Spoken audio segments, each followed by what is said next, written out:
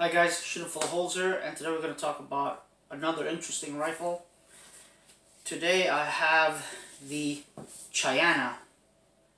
Now I know what you're thinking. You're like, what is a CHIANA?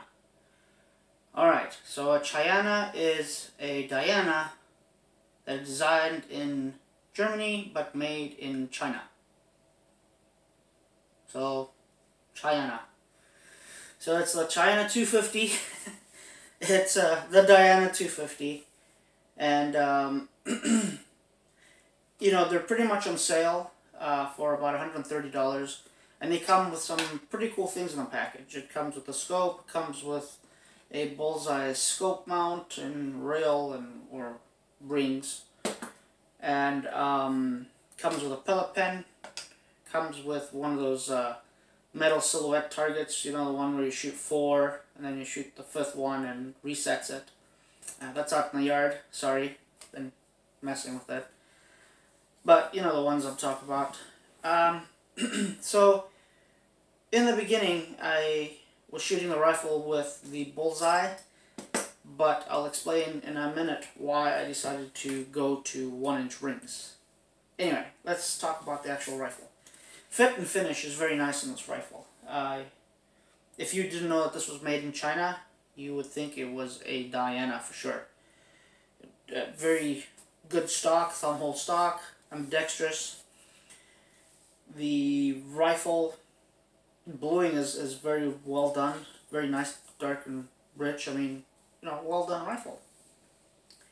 I love the weight of this rifle. It's not very heavy and it's not very light, it's just right, basically. Some people have said that the stock is a little bit too long and not made for shorter frame shooters, and I disagree. I think that your medium-sized person can easily handle this gun, and the stock is not too long for them. I think it's just right. So, for adults, it's definitely fine in my opinion.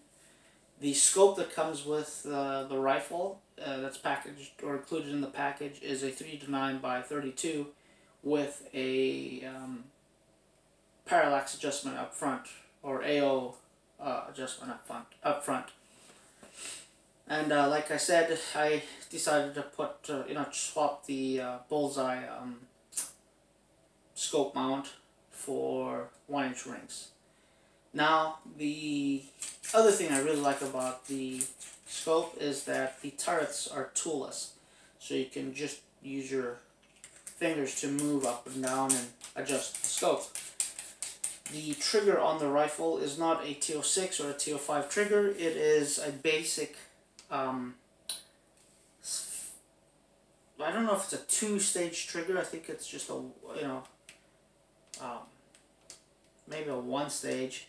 But it's a pretty decent, crisp trigger. I wouldn't say it's the best or oh wow, but it snaps pretty decent and it seems to be pretty predictable in that sense. The trigger is a little stout. I haven't measured the poundage on the trigger and the velocity of the air rifle, and there's a reason for that. The main reason is that this is an entry air rifle. The package, all included, I think was about $130. So, inexpensive. But what I wanted to do was not nitpick at little things here and there. I mean, what does the rifle feel like as a whole, you know? And the whole package is, it's pretty impressive. I do like, for $130, it's definitely something that, yeah, I would bother spending my money on. If you just need a decent air rifle to plink and just, shoot stuff at, and shoot at stuff, I mean, and definitely for hunting, it's a good hunting rifle. What it is that it is very pellet picky. Has more than enough power to take small game. 22 caliber. You can also pick 177, I think. So, very good rifle in that respect.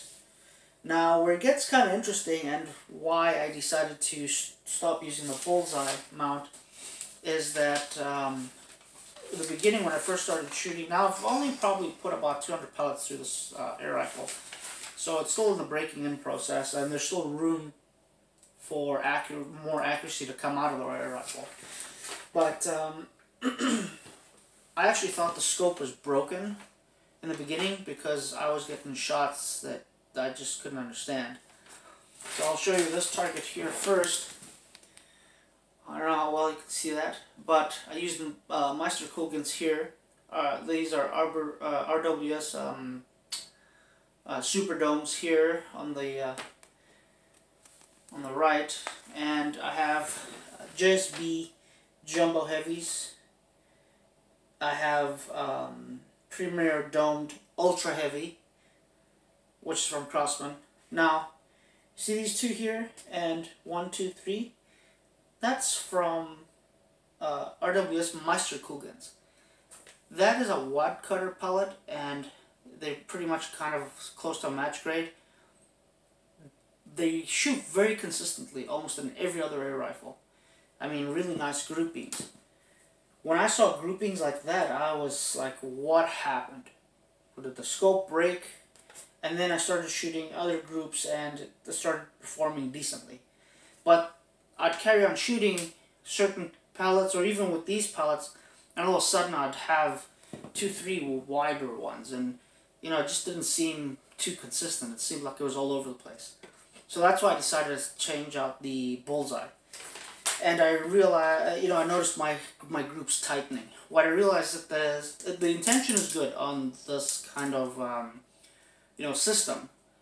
It's, you know, stopping or helping to stop the vibration going to scope, and hopefully, you know, breaking your scope for you. So it's like a shock absorber for the scope. The other thing is that this is designed to work with a barrel droop of your rifle, so the back end is a little bit higher than the front, so it gives it that angular pitch. These, or most break barrel rifles, will suffer from barrel droop, which is basically the barrel is slightly at a downward angle from the tube. So that's why your scope is dead straight, but your barrel's aiming down a little bit. So a lot of times you have to shim the back end of the scope to give it that angle and kind of follow the trajectory of the barrel.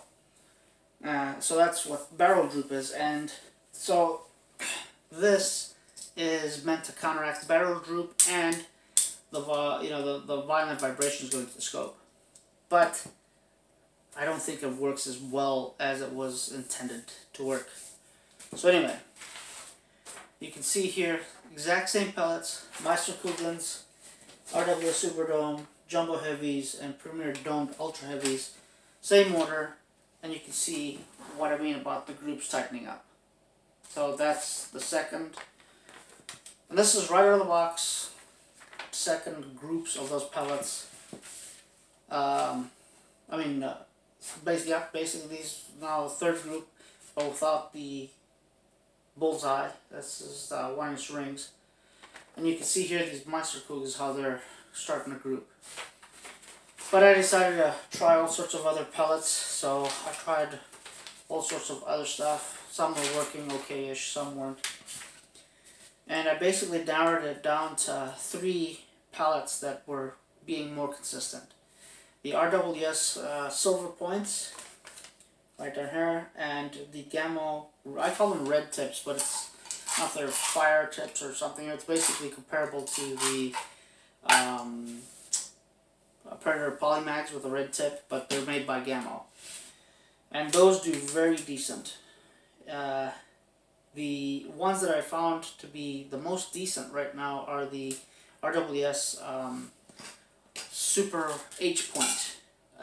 I don't really use those pellets so often, and just depends on the gun and how much I like it, but this gun really seems to like it. So I've shot more and more other groupings with this pellet, and it seems to do very, very well. The rifle, in my opinion, as a whole, it's a very good rifle. It does very well. You do have to break it in, and you are going to have to get used to some things about the rifle. Let's say the trigger pull, you know, maybe feels a little gritty. It felt pretty gritty in the beginning, but all in all, it's a very accurate, very decent rifle.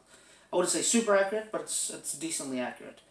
More than enough for plinking, more than enough for hunting, and you know, it's definitely a rifle that, for the money, is you know, very, very well built.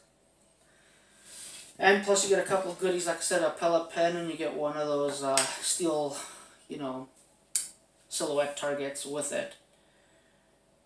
And you know, I think I'm gonna use this for a different rifle one day, and it might work better with a different scope. Who knows? So, like I always say, guys, pick up a rifle, a CHIANA, go out in the woods and put up a target and shoot them full of holes.